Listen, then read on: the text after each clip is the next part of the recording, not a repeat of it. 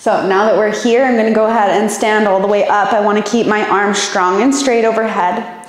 Then the leg that I can slap is how I know which leg to step back.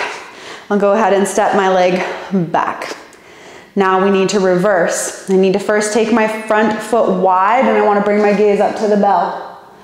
Take my hand that is free and it's going to slide down my thigh and place towards the floor. What we commonly see happen is that the hand comes behind the body instead of finding a hinged position. So we want to make sure the hips get sent back as the hand comes forwards.